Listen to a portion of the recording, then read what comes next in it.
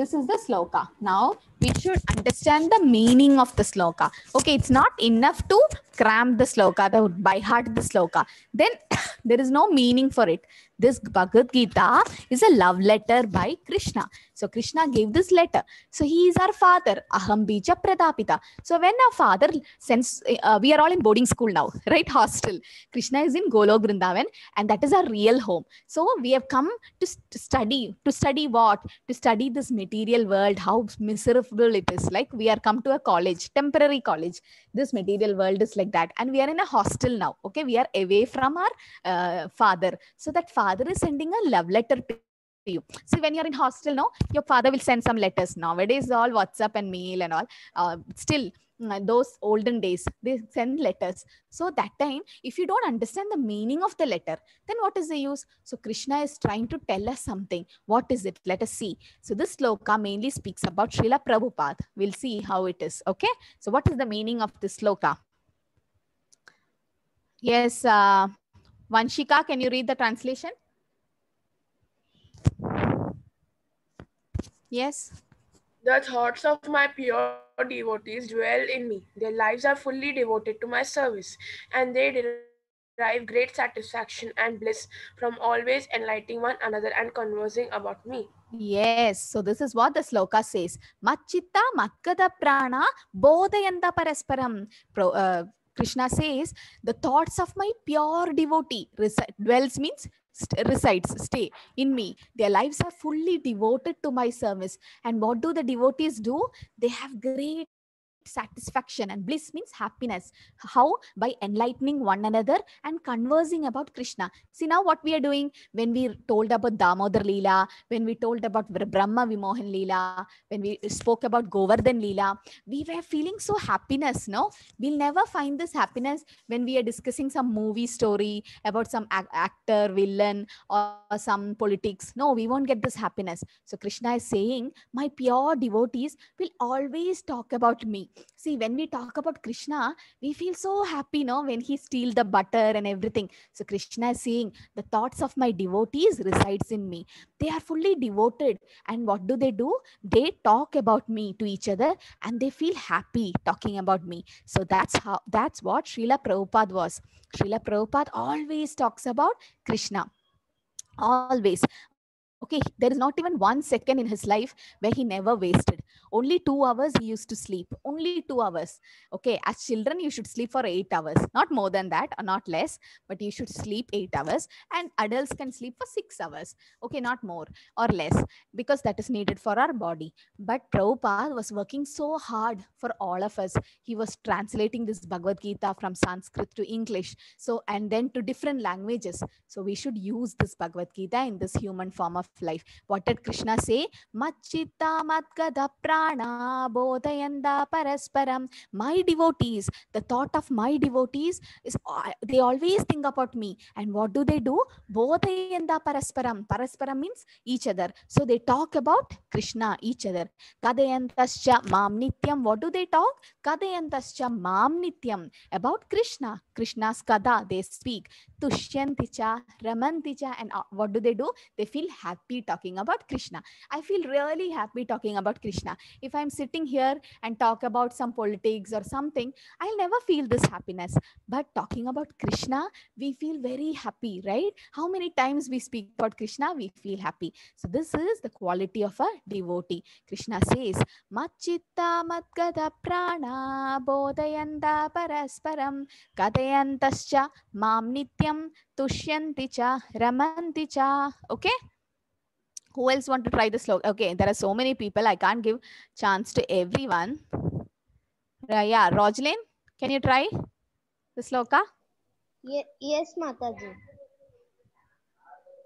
Machita madgata prana bodhayanta param Parasparam bodhayanta parasparam bodhayanta parasparam kathayantascha mamnityam tushyanti cha ramanti cha.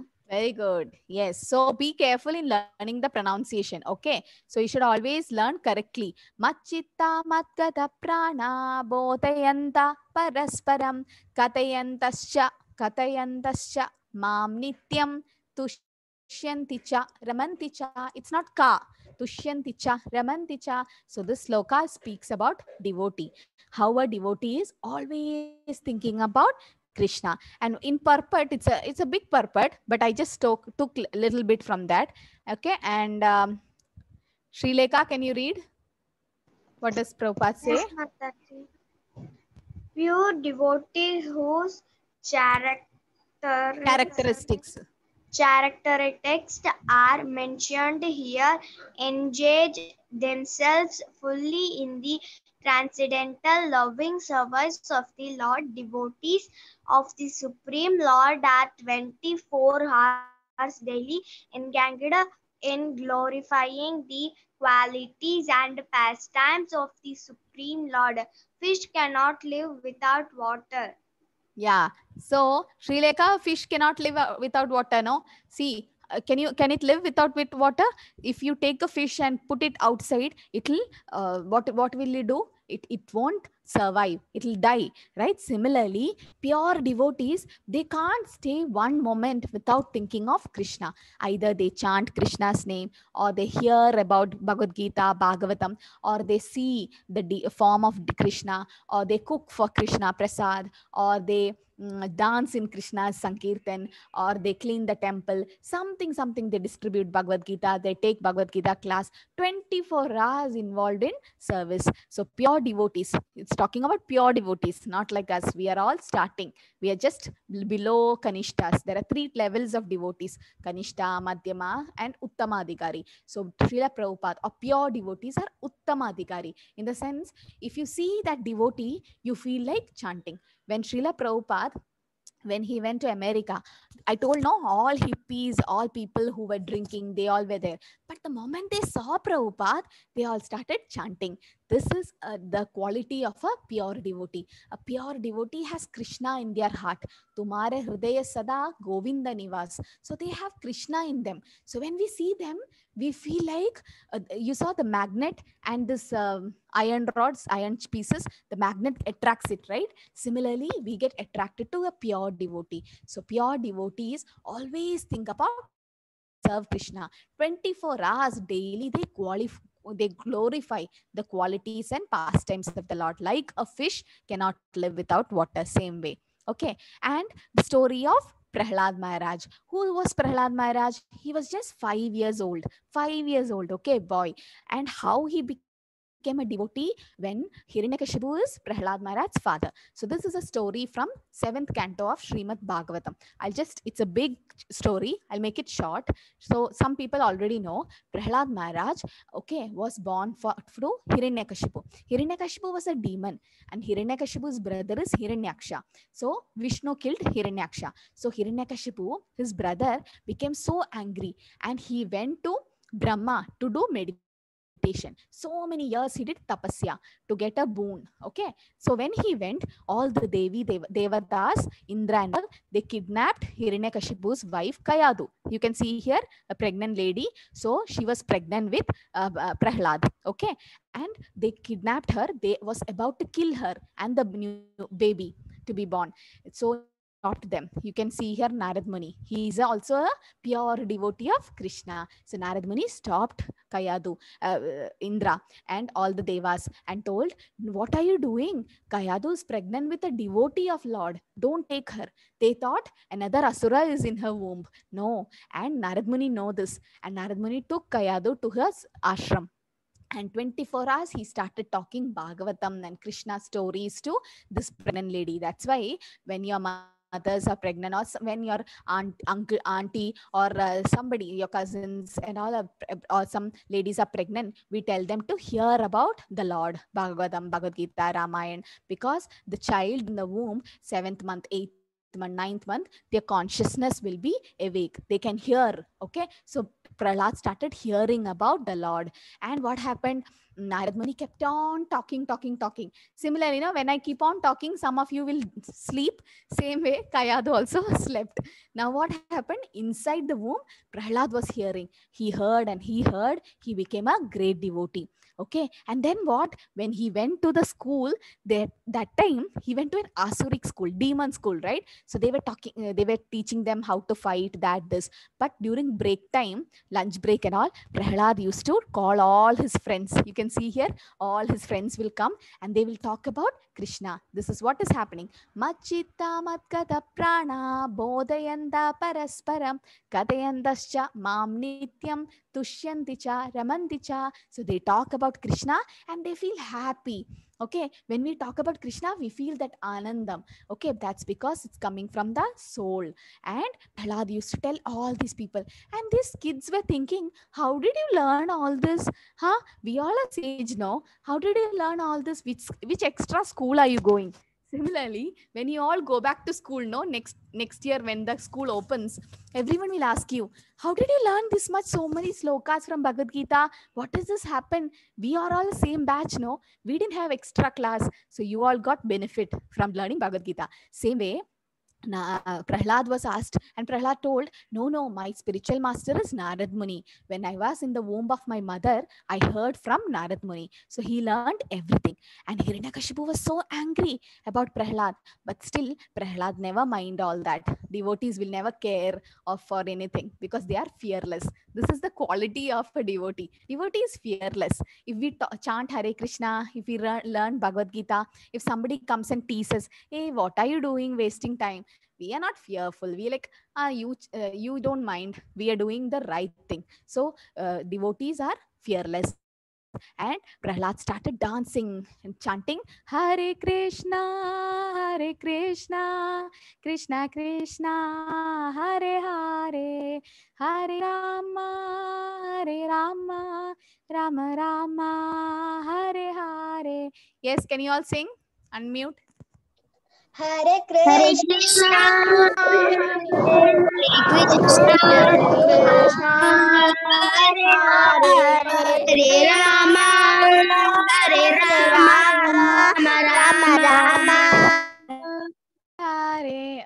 Okay. Yes. So this is what Prahlad used to do. Okay. So chanting Krishna's holy name is also Kirtan, and chanting about or talking about his stories is also Kirtan. But talking about his devotees, it is more better. See, Shiva was telling to Parvati, Aradhananam sarvesham Vishnu Aradhanam param tasmat paradaram devi tadi Aradhanam param. That means you can worship Krishna or Vishnu. That's the highest. Okay. But more than worshipping them, you should worship his devotees. That's why Bhakta Prahlad, we worship Prahlad Maharaj. When we sing Narsimhastuti, when we pray to Narsimhadev, a devotee should always pray to Narsimhadev. Narsimhadev will protect you all from all dangers.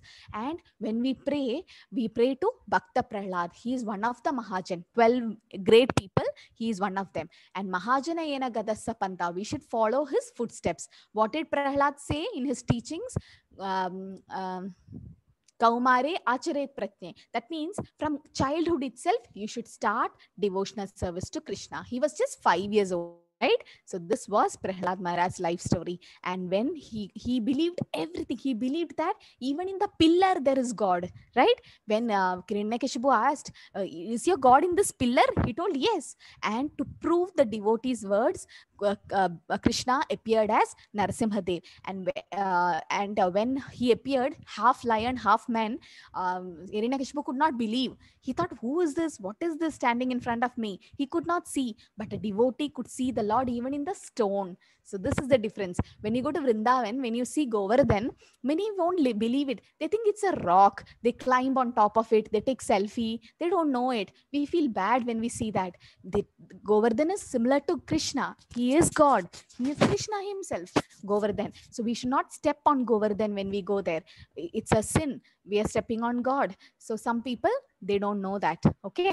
So Prahlad was like this. Prahlad is a pure devotee of Krishna. He always chanted Krishna's name. And how all Hiranyakashipu tried to kill Prahlad, you know, that day I was telling some stories. Vedant, you remember? How all Hiranyakashipu tried killing Prahlad? Yes, Mataji. Yeah. Can you tell 2, 3? He first he tried to kill him near the elephants. Like he put him on the Yes. He put all the elephants there so that they can step on him. Hmm. Then after that, he was also thrown into the snake pit, Yes. like a Poisonous snakes. Yes. and Then. then he was also thrown above from a cliff.